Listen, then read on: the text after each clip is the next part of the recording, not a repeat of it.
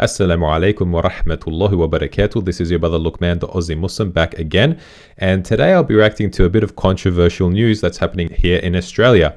So Sonny Bill Williams, who's a famous revert to Islam, a convert to Islam, he is a former professional rugby league and rugby union player. He used to play for the international New Zealand rugby league and rugby union team, and also played for a very popular rugby league team here in Australia known as the Canterbury Bulldogs. And he is also a professional boxer. So he's very well known here in Australia and New Zealand, and quite well known internationally as well. So Sonny Bill reverted to Islam in 2009, which coincidentally is actually the same year that I also reverted to Islam, Alhamdulillah. So Sonny Bill, he's come under a bit of scrutiny from non-Muslims. Basically, he's been working on establishing and building a new masjid in the city of Sydney, where he lives, in a town called Hurtsville, I believe, south of Sydney. And the local people, the neighbors that live around where this masjid is being established, are not too happy about this at all. They've actually been protesting about this for some time.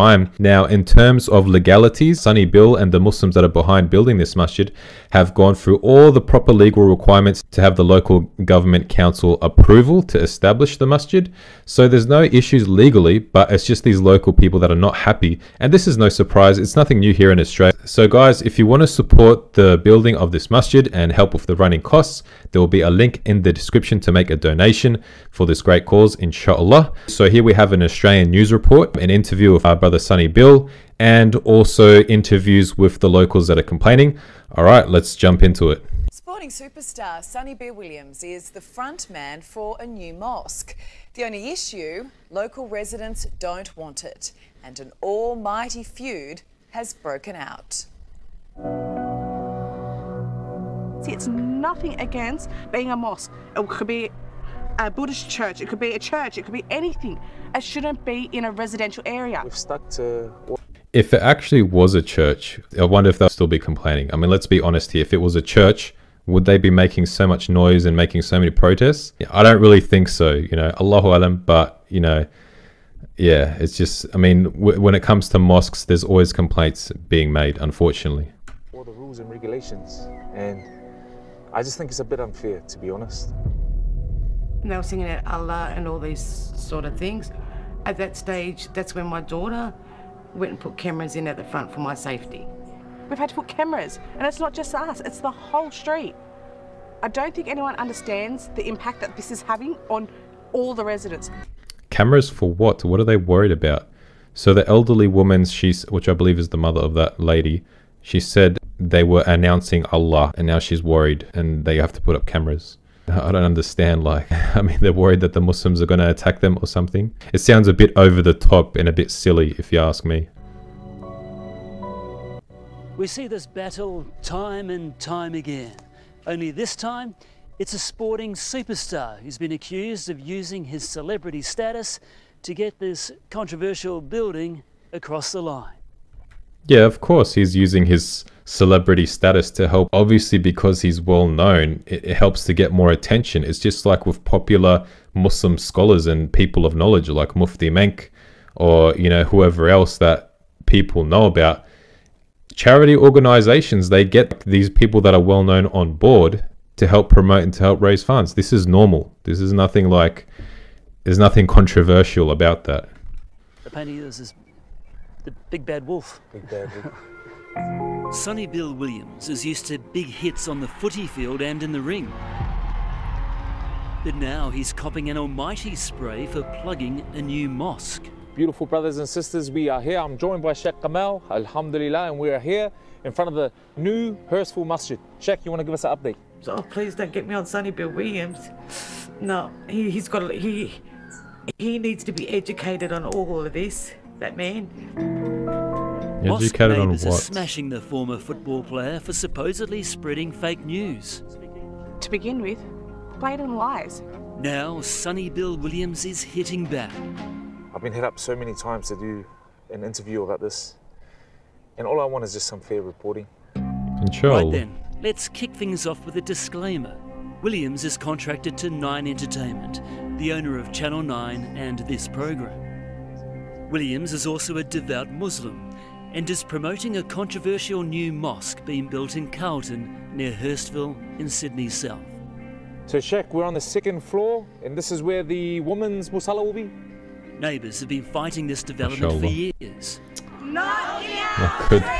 Not in our street! Come on, the signs, really? They're putting these signs on their fences and stuff. Like, come on.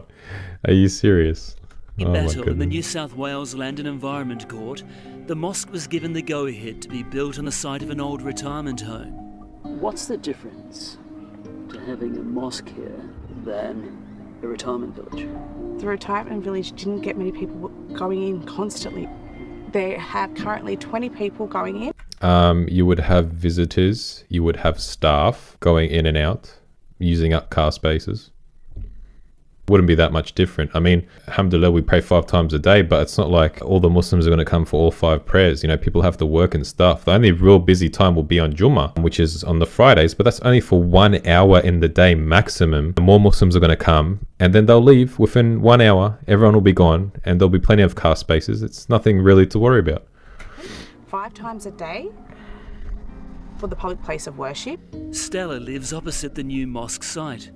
She accuses Sonny Bill Williams of promoting future events there on... Even for the 5 daily prayers, it's short. The prayers are short. Maximum half an hour, you're going to have people that are there and gone within half an hour.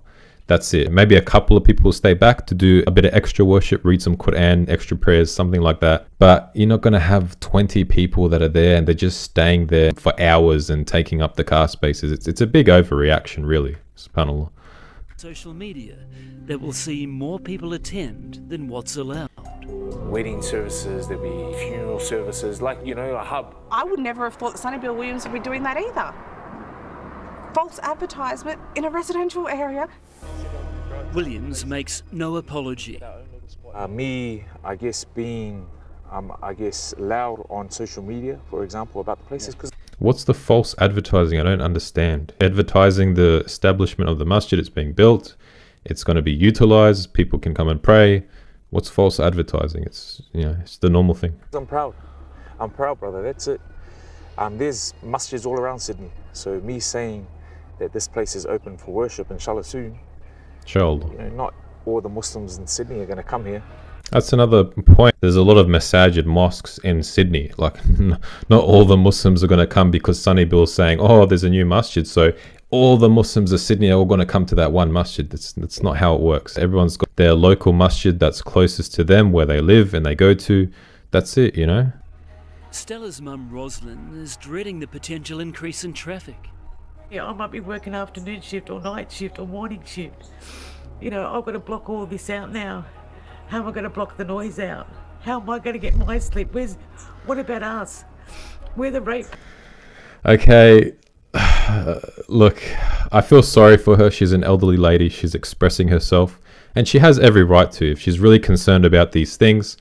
But I think she's just a bit ignorant, like the other people, about what's really going to be happening. And it's just a bit of an overreaction, in my opinion. In terms of noise, there's no loud noises. Okay, when we have the 5 daily prayers, we have what's called the adhan. For any non-Muslims that are watching, it's called the adhan, which is the call to prayer.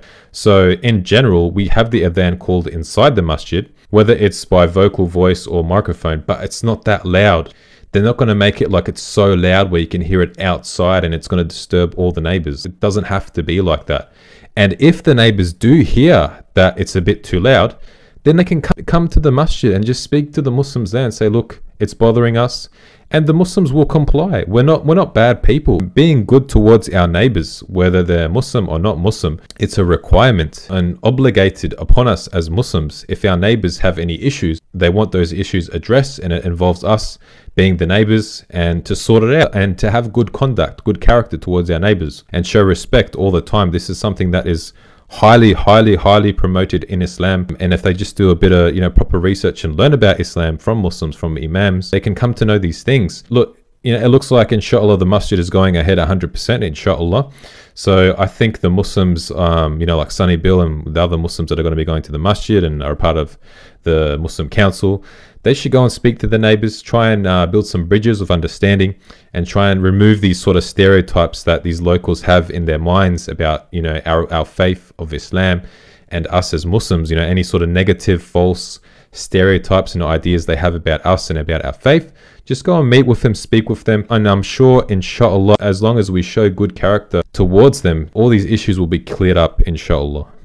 I understand their concerns, but we've done our utmost. We've done our due diligence. We've knocked down pretty much half the potential masjid to facilitate or to cater for more car parks, spaces. Alhamdulillah. I don't know what more we can do, man. This fight's also been dogged by allegations of intimidation, which Rosalind claims has left her scared to sit on her front porch. Well, I've got to hide in my backyard all the time, hide in my house. Okay, so it looks like, you know, it seems like some brothers are sort of going a bit rogue and they're taking down some signs. They're not happy about these signs. But look at this sign. Protect our kids. What are they trying to say with this sign? If the sign just said, we don't want a mosque, okay, that's, you have the right to protest, whatever. But protect our kids. What do they think we are? That's just silly. You think Muslims are going to do something to your kids. And that just clearly shows that some of these people, some of these locals are bigoted. It's just silly. It's just ridiculous. I mean, that sign is just ridiculous. Why should I have to do that? I don't think it's right. I'm sorry. I'm sorry. Putting up a sign saying, protect our kids, saying that like Muslims are violent people that hurt children. That's what you're saying by putting up that sign. And that's just ridiculous. That's not fair at all. It creates this negative image. This whole segment and the interviews with the locals is just dramatic. It's very dramatic and it's overdone, if you ask me. I can't control everything. Williams might not be able to control everything, but he is calling for common sense from anyone going rogue. Sabah, patience. Come on, boys. Come on, you know. People of this community, you know, if we want to, for us as Muslims, we want to have this place as a bit of a hub for our kids' kids to learn about our beautiful religion. Inshallah. And making that possible, we have to form relationships with those around us. 100%. We have to form relationships with those around us, with the neighbors, the locals. You know, we have to show good character. Even if they're not happy with the building of the masjid, definitely don't go around and having arguments with the locals. No, we need to build bridges of understanding, of course, and there should be a mutual respect, inshallah. Sonny Bill Williams for people abusing my mother. If he can stop the harassment, we might get somewhere, but... Who's abusing your mother? The segment is almost over and there hasn't been one mention. All it showed was some guys taking down some signs. Didn't mention anything about any Muslims yelling out abuse towards her mother. Nothing like that has been said. I don't understand. Like, what is she talking about? We will still see how it goes. So whose fault is this? Councils. I mean, it's councils all the way. Front of mind for Williams right now is getting the mosque built. The Roosters jersey that I played in 2013 when we won the competition. He and close mate Anthony Mundine have donated. So Anthony Mundine on the right, he's an Aboriginal Australian, a native Australian, and he's a well-known famous revert to Islam as well. He was also a professional rugby league player, one of the best rugby league players of all time really, and also he was a professional boxer as well. So him and Sonny Bill share a lot in common, having played in the same sports and also reverting to Islam, alhamdulillah. Money and auction items towards the project. It's Australia. Alhamdulillah, thank God. It's a, you know, everyone is free to worship what they want to worship and practice that worship. So that's all we're doing. No more traffic or noise, no increase. That's all they have to. That's all they have to complain about. Going back to what that lady was saying, like her mother being abused or something. Where's the sign saying no abuse? It's like that's just a lie. Like it's not even happening. I don't even understand that. But yeah, pretty much all they have to say is like, oh, the parking and the traffic and the noise. I already talked about the noise. There's not going to be any noise. Even if there is a bit of noise, they can speak to the Muslims at the masjid and it can get sorted out peacefully with no issues, inshallah. Yeah. With time, the neighbors will see what... It is a joke. Max 120 people for 2,000 square meters. Say no to public worship.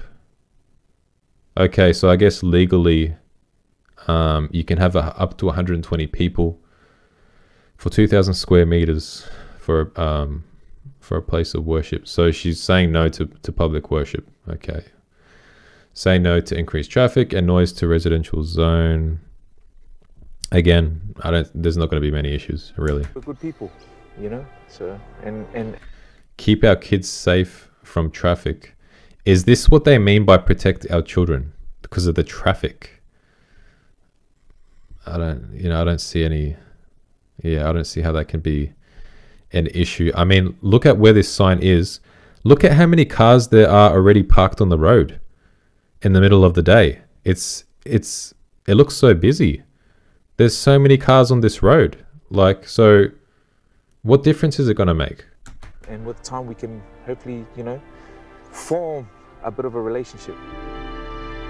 I think once it's established and Musallis, Muslims, they start attending the Masjid and performing the prayers there, I think they'll come to the realization that they were just overreacting. But of course, Muslims need to work hard to build good relationships with those neighbors. And we should do the same for any masajid, any of our local masajid that we go to. If there's any issues with neighbors, we should have those issues cleared up. Try our best, you know, peacefully, and show good character towards our neighbors, inshallah. Anyways, that's it for me today, guys. Let me know in the comments what you think about what's going on.